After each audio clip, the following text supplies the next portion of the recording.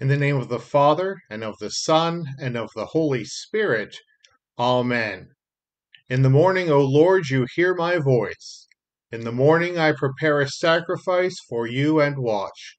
My mouth is filled with your praise, and with your glory all the day. O Lord, open my lips, and my mouth will declare your praise. Glory be to the Father, and to the Son, and to the Holy Spirit, as it was in the beginning, is now, and will be forever. Amen. The word of the Lord is found recorded in the book of the prophet Isaiah, the 5th chapter, beginning at the 16th verse. But the Lord of hosts is exalted in justice, and the holy God shows himself holy in righteousness. Then shall the lambs graze as in their pasture, and nomads shall eat among the ruins of the rich.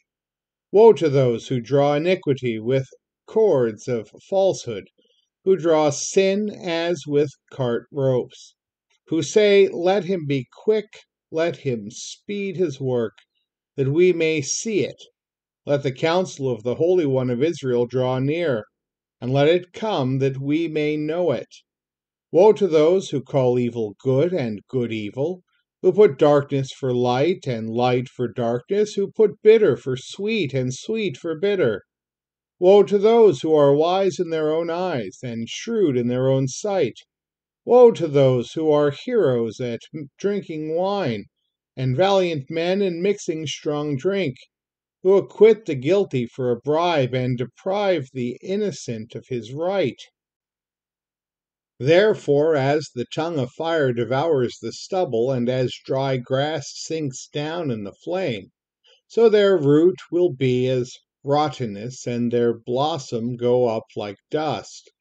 For they have rejected the law of the Lord of hosts, and have despised the word of the Holy One of Israel. Therefore the anger of the Lord was kindled against his people, and he stretched out his hand against them, and struck them, and the mountains quaked. And their corpses were as refuse in the midst of the streets.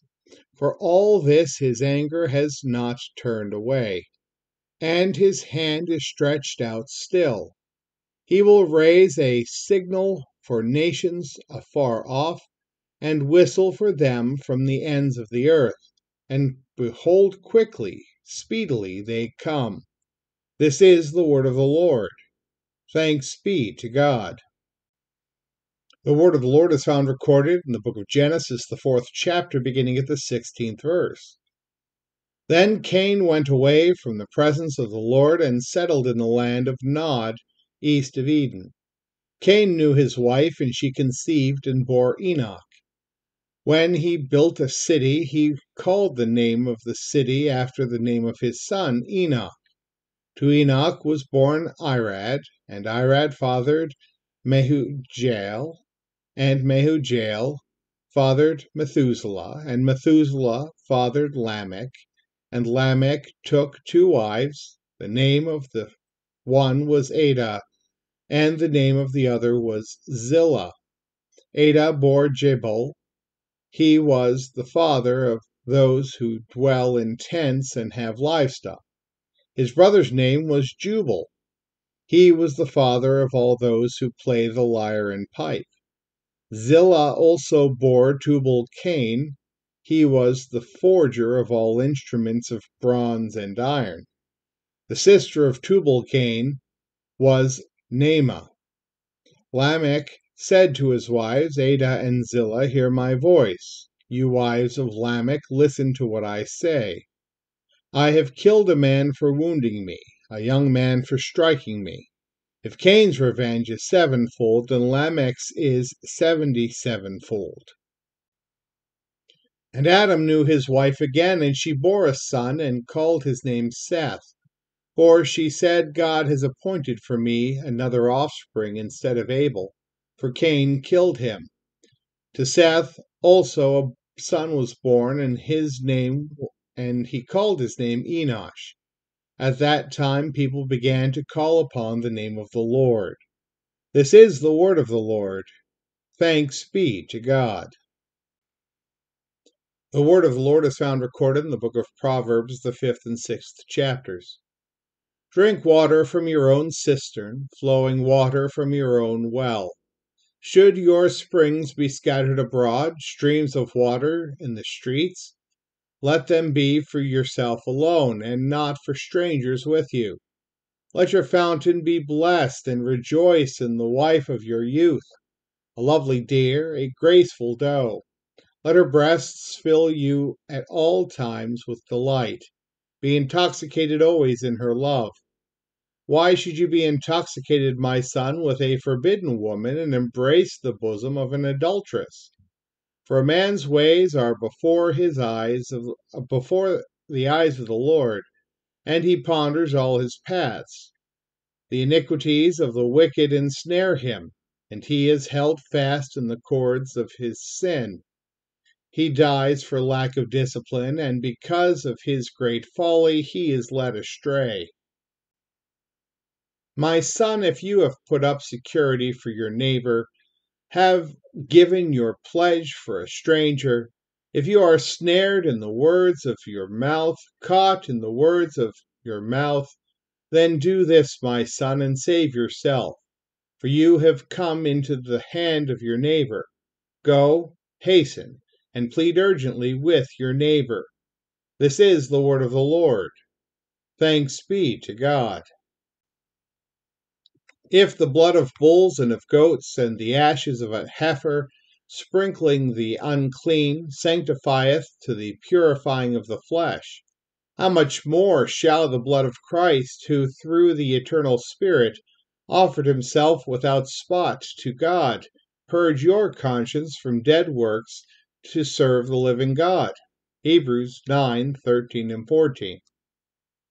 Christ sacrificed not goats, nor calves, nor birds, not bread, nor blood, nor flesh, as did Aaron and his descendants. He offered his own body and blood, and the manner of the sacrifice was spiritual, for it was offered through the Holy Spirit. Though the body and blood of Christ were visible like any other material object, the fact that he offered them as a sacrifice was not apparent. It was not a visible sacrifice as in the case of those offered at the hands of Aaron. Christ offered himself in heart before God. His sacrifice was perceptible to no mortal. Therefore, his bodily flesh and blood became a spiritual sacrifice. In the new order, the tabernacle or house is spiritual, for it is heaven, or the presence of God. Christ hung upon a cross. He was not offered in a temple. He was offered before the eyes of God, and there he still abides. The cross is an altar in a spiritual sense. The material cross was indeed visible, but none knew it as Christ's altar. His prayer, his sprinkled blood were all spiritual, for it was all wrought through his Spirit. The fruit and blessing of his office and sacrifice, the forgiveness of sins and our justification, are likewise spiritual. In the Old Covenant, the priest was a priest with his sacrifices and sprinklings of blood effected merely an external absolution or pardon. It rendered no one inwardly holy and just before God. Something more than that was necessary to secure real forgiveness.